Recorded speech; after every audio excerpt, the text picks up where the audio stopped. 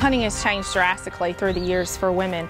Now we have our own clothing lines available. There's hunting gear for women, there's camo out there, there's shotguns and rifles and bows designed specifically for women with less recoil and to fit a woman. And all of that encourages more women to get involved in hunting.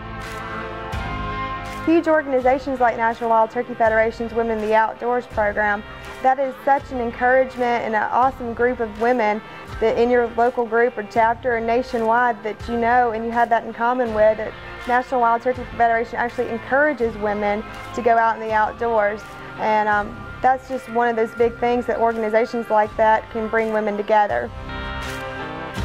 When we have role models to look to, whether it's our girlfriend next door or our mom, or relate to the ladies on TV that hunt, for a living, it inspires us to pick it up and to try something new. So it's good to have those role models out there for ladies to look towards.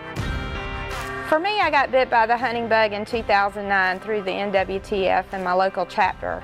And since that time, I've really had an opportunity to connect more with my son, who's now 19. This has given us an opportunity to take a hunter education course together, and we've also been able to participate in some hunting activities.